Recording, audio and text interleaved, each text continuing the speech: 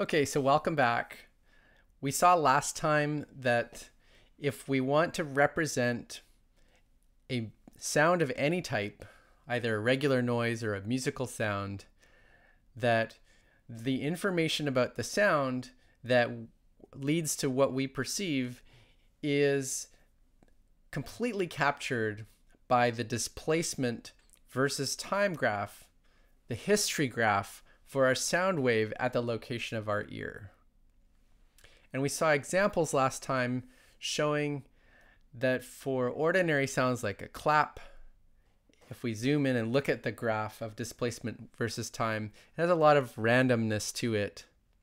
There aren't any obvious repeating patterns. Whereas if we look at any sort of a musical note, either humming or a musical instrument or some whatever other sound that would sound like a musical note, the key feature is that it is a periodic time graph. So there's a pattern that repeats almost exactly over and over and over again with a particular frequency. Okay. And so what I want to talk about today is within this class of sounds that we would call musical notes, or within the set of periodic time graphs representing sound waves, what are the different properties that we can have that would distinguish different musical sounds from other musical sounds? So that's the first question that I want you to think about. What qualitative properties distinguish different examples of musical notes? How do they sound different from one another? So I'll give you a minute to think about that, or actually just pause the video if you want, and then I will talk about it now. So there's a few different ways that we would distinguish different sounds. And one of them would be the loudness. So if we have a musical note, then some musical notes would be louder than other musical notes. Another one would be the pitch. We have some notes that are higher, some notes that are lower. And another one would be what we call the timbre. And so this is the most complex quality that we are of these three. And what this means is, what does the note sound like? So the timbre is what distinguishes the sound of a trumpet from the sound of a cello or of a saxophone. If those are all playing the same note at about the same loudness level, then the thing that is different about them is what we call the timbre. Okay, so those are the main examples of the qualitative properties that would distinguish different musical notes. Okay, I'm kind of setting aside, I guess, something like vibrato, or if we think of a note that lasts for a short amount of time, then how quickly the note comes on and how quickly it decays. So these things have to do with articulation. Here I'm just focusing on the properties of, say, a held musical note, which isn't changing its loudness or its pitch. So then we just have these three different properties.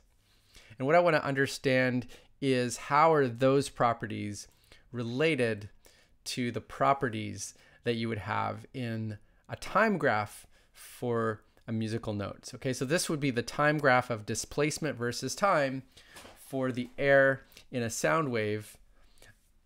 This particular graph is actually one that I made using this microphone and playing a note on an alto saxophone. And so this is the actual displacement versus time for a sound wave in a for a particular note on a saxophone.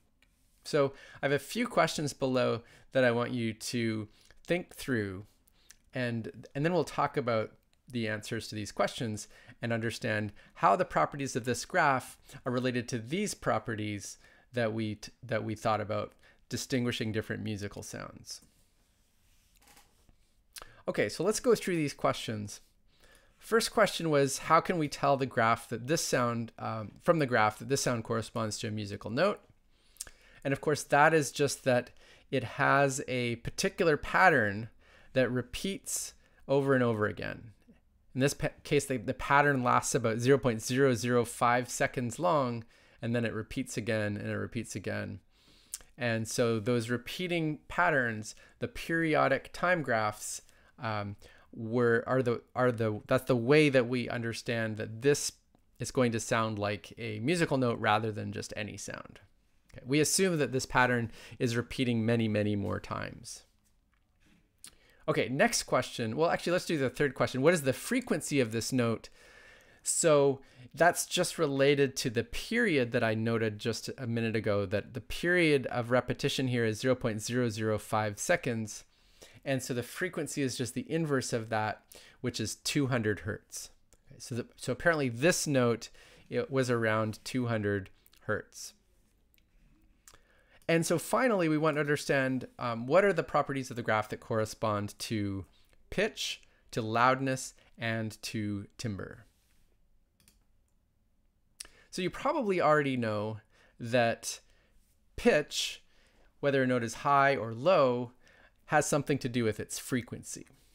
And so indeed, if we were to take this time graph and then think of a similar one that was just squished in the time direction, so it was the same things happening but at a higher frequency, then that would sound like a note with a similar quality but a higher pitch.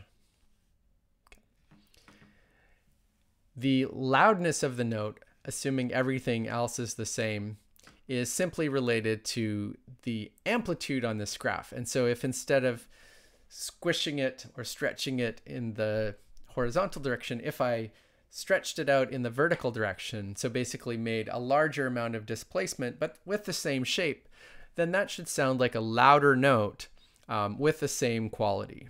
Okay, so it's just turning up the volume. It sounds like a loud saxophone instead of a quieter saxophone. And then the final property that we can observe is that in these two cases, the shape of the graph is different. Okay, so other than the frequency and the amplitude, the other thing that we can vary is the shape of this displacement graph during one period. And obviously that has a lot more that we can control compared to just the loudness or the amplitude or the frequency. We can have an infinite variety of possible shapes for what happens during a single period. And of course, that corresponds to the fact that we can have really an infinite variety of possible musical sounds. You know, we're used to humming. We can have humming or recorder or saxophone. Any two different saxophones sound different. Any two violins sound different. The only difference between a Stradivarius violin and the cheapest violin that you can get on Craigslist is the shape of this time graph. So it's just a slightly different shape, and one of them happens to sound very beautiful to us if played correctly, and the other one maybe not so much. So in the next class, in the next lecture, we're going to get into more details about the properties of these shapes and how they relate to the timbre or the musical quality of a note.